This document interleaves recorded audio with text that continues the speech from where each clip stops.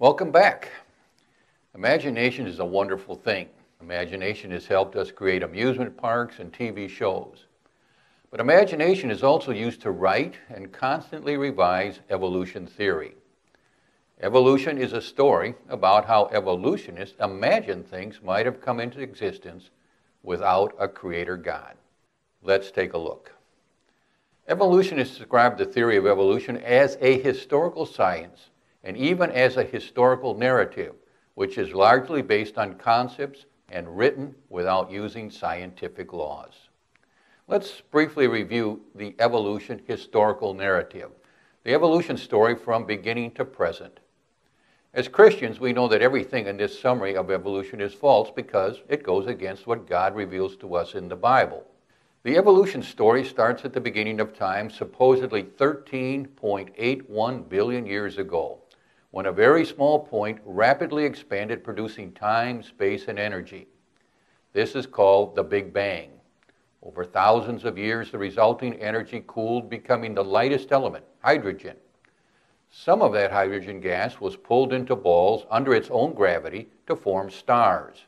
And some of these first-generation stars were large enough to produce heavier elements like iron, which they scattered across the universe when they exploded into supernovae. Material from these exploding stars pulled together to form new stars, and planets formed around them from the remaining material. Our planet Earth was formed 4.54 billion years ago, and living things came about naturally from non-living chemicals. Over billions of years, the first one-celled life forms gradually changed into all the world's plants and animals. Through a process of death and suffering, animals evolved into new kinds of animals. Ape-like creatures evolved into humans through this same process of death and suffering. The famous evolutionist Carl Sagan said in the original Cosmos TV series, "We are all star stuff."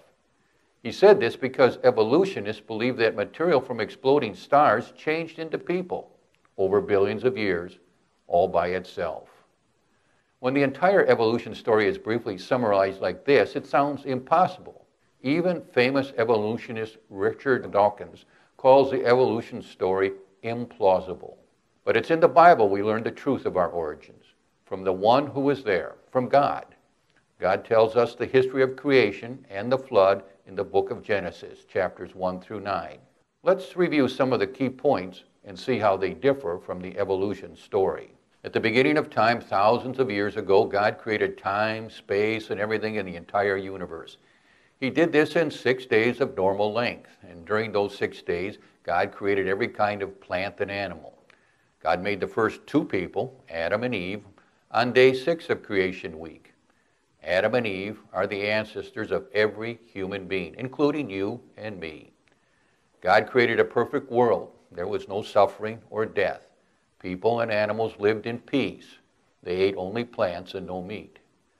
At first, Adam and Eve were very happy, but this changed when they turned against God. They now had evil thoughts and desires. They did sinful things. They no longer loved and trusted God as they had before. Their sin separated them from God. And we, as their descendants, inherited this rebellious nature against God. Our sin separates us from God too. Thank God that as soon as Adam and Eve sinned, God gave his promise to send a Savior to save us. When Adam and Eve rebelled, everything changed. God cursed the earth, causing weeds to grow. The animals were also affected, and they eventually began to kill each other.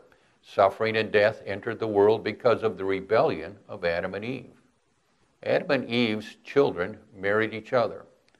After many generations, most people no longer cared about God. Only Noah's family still worshiped God.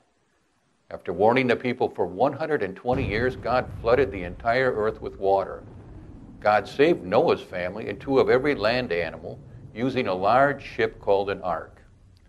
All people and land animals alive today descended from the people and animals aboard Noah's ark. The evolution story differs in many ways from the true history of creation. But from the Bible, we know that God created everything thousands of years ago.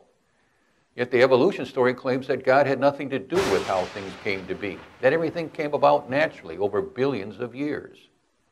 From the Bible, we know that God created a world without suffering or death, and that death entered the world because of sin. But evolution claims that suffering and death existed from the beginning, and that death is a way that naturally produces new kinds of plants and animals. The evolution story is how evolutionists imagine things might have come into existence without a creator God. The evolution story is written using science alone. The use of other sources of knowledge is forbidden when writing the evolution story.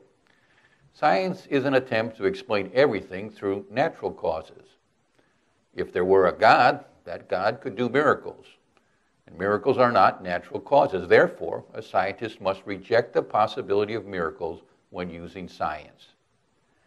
This works very well in creating our modern technological world. We do not take miracles into account while designing airplanes and cell phones. But the assumption of natural causes is the worst possible assumption when considering how the world came to be. The assumption of natural causes means that if something is the result of a miracle, then science will never understand its beginning. God created the universe, but science alone will never be able to discover that fact, since miracles are rejected by science. Evolutionists start with the assumption that there is no creator God. Evolution, then, is the best story they can come up with without a creator God. That's our lesson. Until the next time, God bless.